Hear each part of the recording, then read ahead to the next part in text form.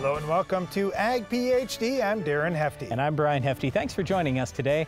Today in the show, we'll talk about a question we commonly get at this time of year. It's how much more nitrogen does my crop need, and how can I put that nitrogen on? Well, one other question that we get real commonly this time of year is insect control, especially in crops like alfalfa. Oftentimes we see perennial crops getting hit first with insects in the spring. We'll talk about how to stop insects in alfalfa today. We've got an iron talk coming up later in the show and a weed of the week as well. But first, here's this week's Farm Basics. The corn we planted early February have all good emergence. So far, we can't find any condition that the wheels haven't worked. I can just say that. Closing the seed trench behind the planter is essential to establishing yields in the fall. Introducing the Germinator Closing Wheel from Farm Shop MFG. Designed and built by a farmer who is tired of seeing poor stands because of uneven emergence, the Germinator is here to give your crop the strong start it needs for maximum yield. For more information, visit us at farmshopmfg.com.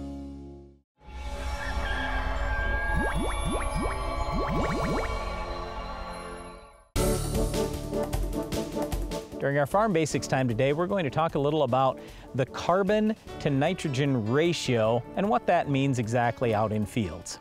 Well, a lot of times when you're looking at a field, like this particular field had corn in it in the previous crop, you see lots of residue out there, and we get questions. What does it take for that residue to break down? We have to think about what this residue is comprised of. It has about a 60-to-1 ratio of carbon to nitrogen in corn stalks. Now, if we had wheat straw, it could be 80-to-1 carbon to nitrogen, and the higher that carbon number gets, the more difficult it is to get those stalks to break down. Yep, so I've got this high carbon residue in my hand, this corn stalk here. It's probably going to take a while to break down, and what's going to break it down is bacteria. Now, if I say bacteria to you, do you think positively or negatively? Well, usually people just generally think bacteria, oh, that's bad. No, bacteria in this case is fantastic, and for farmers, we look at it as we have trillions and trillions of free laborers out in our field. Well, they're not quite free, because what they're going to do in the short term, they're trying to get sugar out of any residue that's out there. If they don't have enough sugar, they're going to look at nitrogen. And so they're going to actually use nitrogen as food in the short term because there just isn't the right carbon to nitrogen ratio. The right ratio is about 16-to-1, 16 parts carbon to 1 part nitrogen. When that ratio is higher, like Darren said, 60-to-1 with corn stalks quite commonly, we're going to see some actual tie-up of nitrogen. So for example, if we spread 100 pounds of nitrogen out here, there will right now only be maybe 60 or 80 pounds available for the crop. When we think about how we can speed this residue breakdown up, the other thing that could be done is tillage. And in essence, you're really adding some nitrogen to the equation and adding a lot more bugs to the equation too. Because as you're chopping up that residue and spinning up even a small amount of soil, you're also bringing up the nitrogen that that soil contains. So now you've got some more food and you have some more bacteria breaking down the residue. So the carbon to nitrogen thing isn't something that's super commonly talked about throughout much of agriculture, but it's a really big deal for farmers who have corn, who have small grain. Whenever you've got these high carbon plants after the season, going into the next season, you got to take a look at, hey, if I've got to have a lot of nitrogen for my next crop, that means I'm going to have to apply at least a little bit more, because in the short term, some of that nitrogen is going to get tied up. Eventually it'll come back, but it might be a year or 2 or 3 years before that nitrogen comes back into the system. And farmers love it when they can break that residue down a little bit quicker, because there are nutrients in the residue that can feed next year's crop and help it compete against our weed of the week. Can you identify this week's weed? Where we have run the Soil Warrior, we have harvested the best corn we have ever harvested in the history of Wrenwood Farms. Now, I'm kind of always wanting to push the envelope to see what else I can do to help enhance that emergence. Their ride is so much smoother. Their seed placement is even better. Where we had our best emergence and we've had our best yields, which was where we ran the Soil Warrior.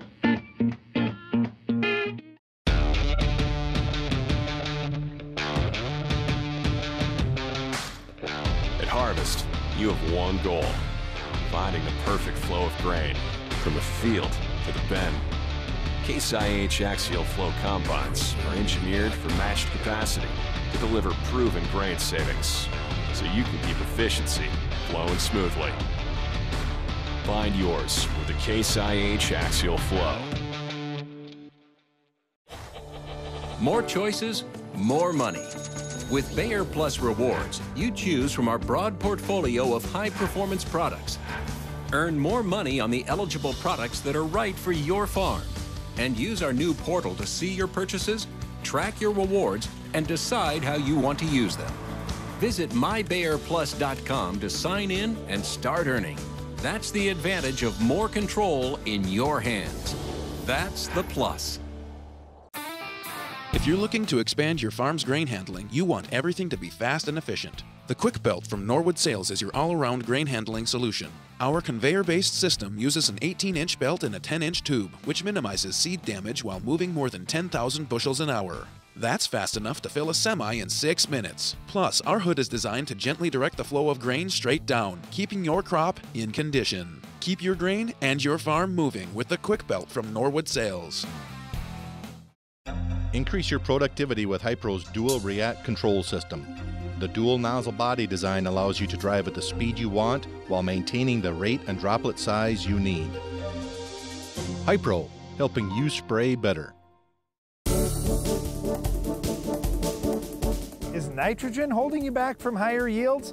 Well, you need to find out right now, and when we think about applications later in the season, there are some good ways to determine, starting with pre-sidedress nitrate tests. Yeah, so this is just one of the things that we would absolutely encourage you to do.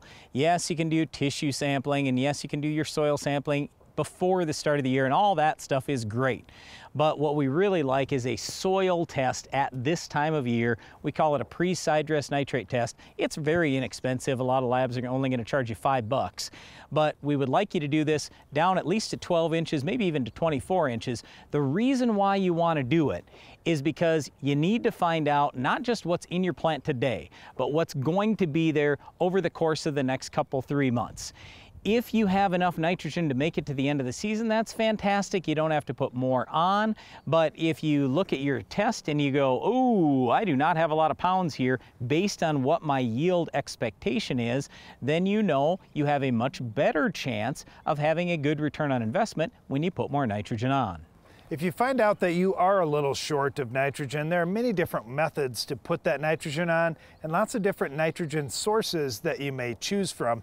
The big thing is you want to minimize any loss. If you're going to invest the money in nitrogen, you want to make sure as much of that as possible gets into your crop. Yeah, but the good news here is, you know, a lot of people will talk about, hey, a stabilizer is super worth it if you're putting it on in the fall or if you're putting on a high rate in the spring. But right in the middle of the season, the stabilizer may not pay as well because the odds are pretty high that as soon as you put that nitrogen on, it's going to get used up. Now, the one stabilizer I might consider, if it was me, is something that's going to prevent volatility. In other words, if I put the nitrogen on the surface of the soil and I don't get rain, I don't rain it in sometime very soon. With urea, it's a couple days. With liquid 28%, about a week or so. If I'm not going to do that, throwing a stabilizer with it could make a whole lot of sense. Now, Darren mentioned there are a lot of different forms of nitrogen. We commonly will talk about the liquid, like 28 or 32%. We'll talk urea or some form of dry. And then also there is anhydrous that you could run out there. Now, you could do some foliar feeding too. It's just when you're foliar, you can't put a lot over the top of the crop liquid. So we'll probably talk about right now putting higher rates right on the soil. Well, certainly figuring out the rate is going to be important, and then the timing as well. When you're looking at, I want to have good availability throughout the rest of the season, how long will that hold out? That's kind of what that pre-sidedress nitrate test is telling you. That's why we feel that's really critical, so you can see where you're at right now. And if you figure out, you know, I've got another week or two that I could hold this off and I could still make it through the crop, that might be good, especially in lighter soils that can only hold so much nitrogen.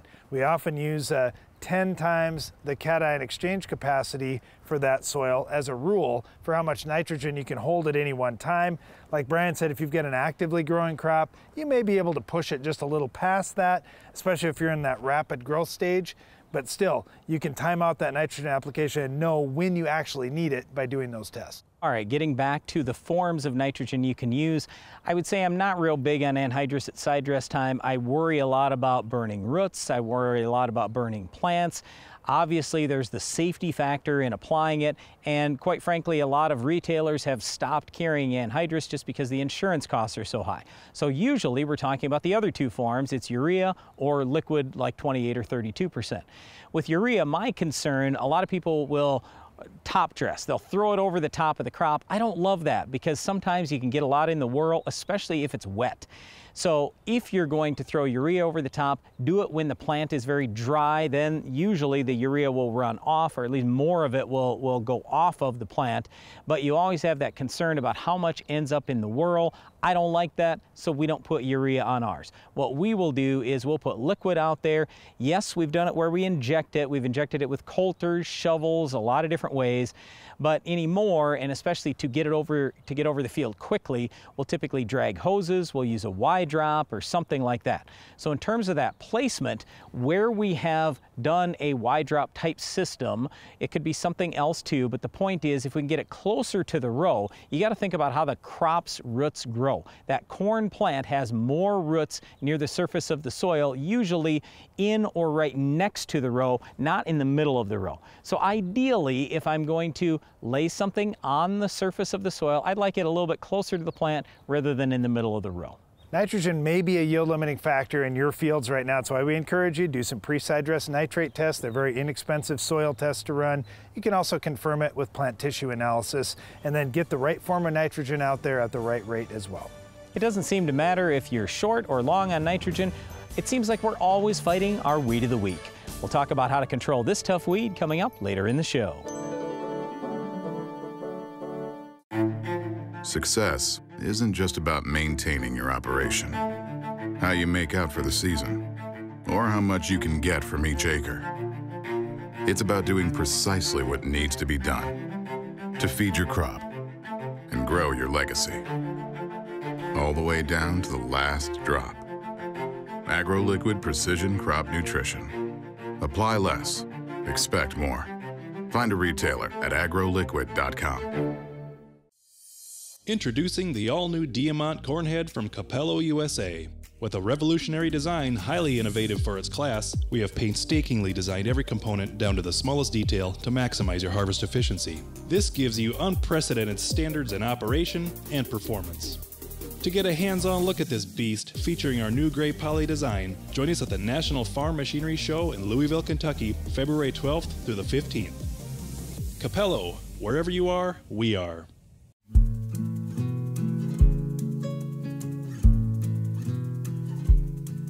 Find love, and then give it all away.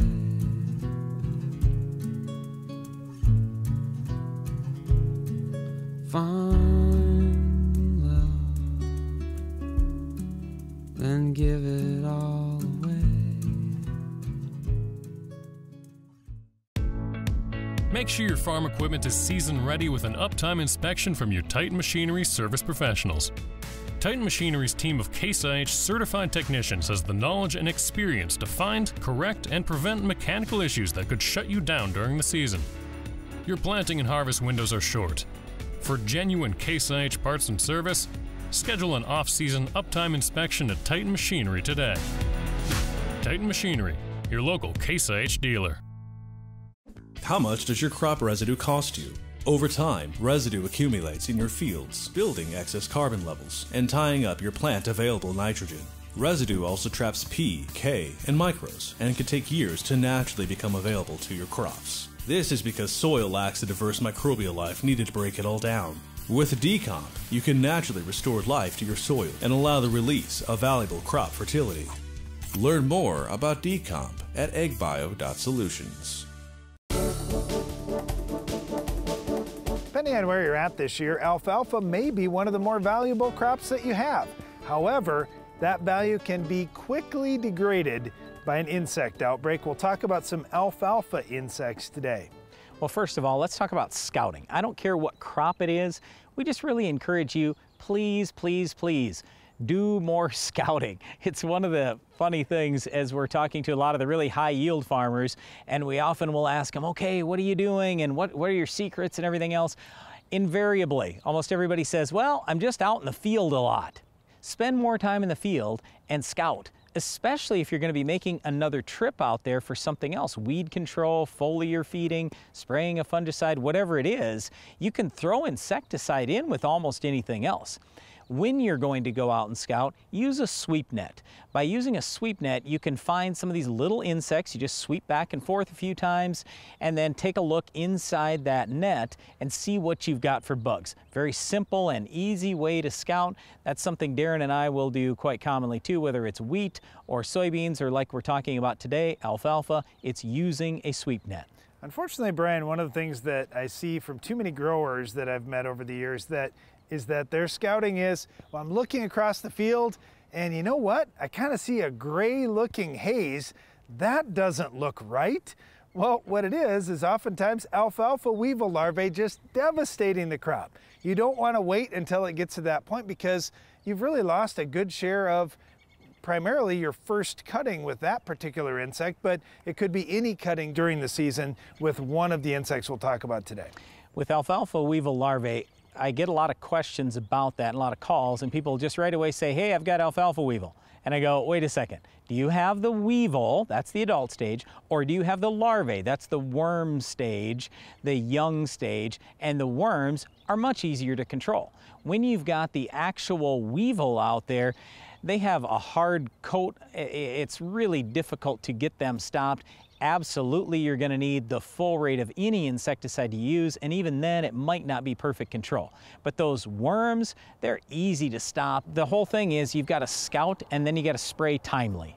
So stopping those bugs in alfalfa requires you to get really good coverage. It might take a few more gallons than you normally would use, especially if that crop has a little bit of size to it. You may be upping the gallons per acre to 15 or 20 gallons per acre trying to get good coverage. You may also want to use a little bit smaller droplet and more pressure to try and push it down in through that canopy because, like Brian had mentioned, these are small little worms. You want to get good coverage. That's the best way to stop them. Now for me, personally, I don't worry that much about coverage with a lot of insecticides because the bugs move around. It's whole different than disease, for example, where you spray a fungicide and the fungicide won't move in the plant and the disease can cover the entire plant. It's just, I don't know. I don't worry as much about coverage as Darren probably does, but the key thing is just spraying timely. If you can spray a little bit earlier, you're much ahead. The smaller the bug, typically the easier it is to control. Another kind of pest that we see early in the season in alfalfa is aphids, and there's a number of different aphid species that you may find out there. So if you want to, you can get out and try and identify which particular aphid it is. I don't really care which aphid it is, I just want to get them stopped in my field because they're piercing and sucking insects. They're going to take the juice and the nutrition out of those leaves. I don't want them out in my field, and you can have multiple generations. So we want to get in front of them. However, one of the challenges that has happened over the last decade or so is we're seeing less reliable control from the pyrethroids, which are the most commonly used class of insecticides in alfalfa. Well, I don't know if I would agree with Darren on that one either, because I would just say I've never seen fantastic control out of pyrethroids on aphids. I don't care if it was 20 years ago or it was today. You have to use the full rate of your pyrethroid. Otherwise, you're just not going to expect great control. Now, you can switch over to chlorpyrifos or Lorsban. That will give you typically a little better control. It's just when you throw Lorsban together with certain herbicides or fungicides, now you're going to see a little bit more leaf burn. And you will definitely see a little more leaf burn when you put that Lorsban with foliar fertilizer. We do also talk about some newer chemistry like Safina and Transform that are labeled in certain crops. Make sure you check the labels to see if they're specifically labeled for other crops you may grow on your farm like alfalfa. And the problem with Safina and Transform, they aren't going to control much other than aphids. So if you've got, let's say, grasshoppers or potato leaf hoppers, I mean some other insect that's going to attack your alfalfa, you're probably going to need either that chlorpyrifos, Lorsban, or you're going to need one of the pyrethroids. Well, you mentioned leafhoppers, and that's another insect that we see a lot of scouting from the road. Hey, I see some yellow out there in certain areas of my alfalfa. Must have some hopper burn from some leafhoppers out there. Again, Do your scouting on a regular basis in your alfalfa crop, and don't wait for the next cutting. That's a common mistake that I hear. Well, you know, we're only a couple weeks away from the next cutting. That'll probably wipe them out. No, don't give up. Go after them now. Use insecticides and check what the pre-harvest intervals are to make sure that you're okay. And if you've got that window of 7 to 14 days before you're going to cut and harvest, get the bugs wiped out. That way your regrowth on that next crop will be so much faster. Well, once again, we would really encourage you on a very regular basis in your alfalfa, or for that matter, any crop you've got, get out in the field, use a sweep net, do some scouting, identify the insects. If you don't know what bug it is, talk to your local agronomist or extension agent. And then if you do have insects, the good news here is it's very inexpensive to spray. Usually the pyrethroids are going to cost $2. If you get to chlorpyrifos, it's around $4. And even if you had to use, let's say, Safina or Transform, if you ever decide to use that in the future, you're talking around $6 an acre. So fairly inexpensive to control insects, and these products are pretty effective on most every bug out there. Well, controlling bugs is one thing, but stopping our weed of the week is another. We'll show you how to do it coming up next. The Weed of the Week is brought to you by Corteva Agriscience, Agriculture Division of Dow DuPont. Finish the fight against tough weeds with the Enlist Weed Control System.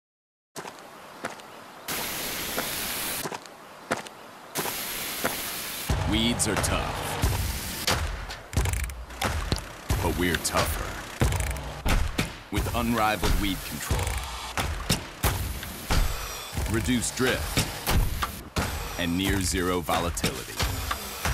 So, who's tough now?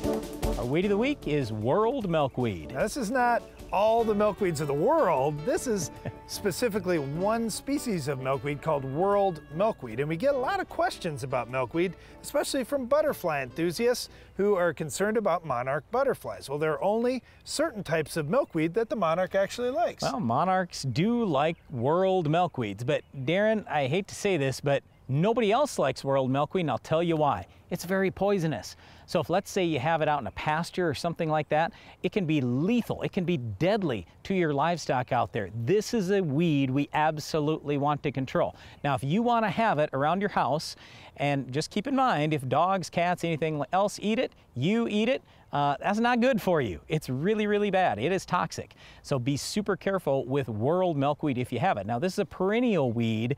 It's much thinner than the common milkweed that we usually will talk about, but it's still really tough to control. I mean, it is a perennial. Well, out in pastures or grassy areas, we see a lot of farmers choosing Tordon. That's one product that can get down into that root system and take a perennial weed out.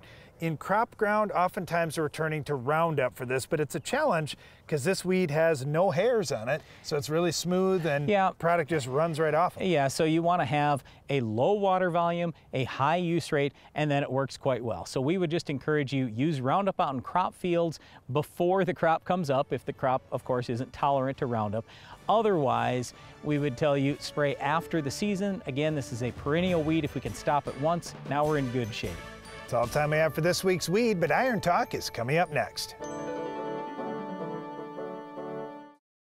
The Guardian Air Twin Spray Nozzle from Hypro produces a twin spray pattern with air-inducted droplets for superior coverage, even in dense canopies. Be effective and efficient with your spray application this season with the Guardian Air Twin.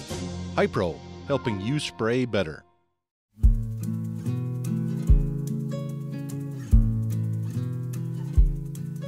Find love,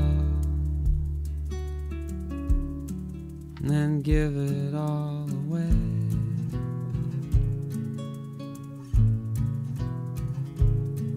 Find love, then give it all away. Challenging field conditions often make harvest difficult. Can your corn head handle it? The GTS X10 corn head from Agra US is a rugged, cost-effective alternative to heavier, more traditional heads. Constructed of durable yet lightweight aluminum, the X10 puts less strain on your combine without losing harvest effectiveness. And it is 40% lighter than traditional heads, reducing field compaction in those less than ideal conditions. For more information, give us a call at 8334-AGRA US. It's no secret that Mother Nature doesn't always cooperate with your schedule. Field conditions in recent years kept many from timely planting and fertilizing, and when you can't get your fertilizer applied, you lose thousands of dollars in yield potential. If you need flexibility in your fertility application timing, you need a drop tube system from C&R Supply. C&R drop tubes allow you to apply liquid nitrogen in season and place it exactly where your crop needs it. To learn more about low-cost C&R drop tube solutions, visit crsupply.com. Success isn't just about maintaining your operation, how you make out for the season, or how much you can get from each acre. It's about doing precisely what needs to be done to feed your crop and grow your legacy, all the way down to the last drop. AgroLiquid Precision Crop Nutrition. Apply less, expect more. Find a retailer at agroliquid.com. Iron Talk is brought to you by Case IH.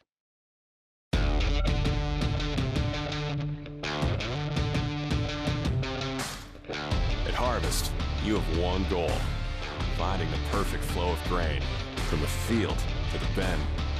Case IH axial flow combines are engineered for matched capacity to deliver proven grain savings, so you can keep efficiency flowing smoothly.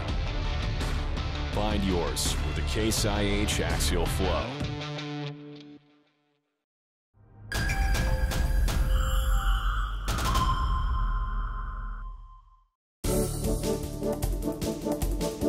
Are you spraying fungicides this year? Is your sprayer set up to properly achieve the best performance from your fungicide applications? In today's Iron Talk, I'll show you 3 small changes that can make a big difference for you. First of all, with fungicides, you have to understand how they work in order to set up your sprayer to optimize their performance.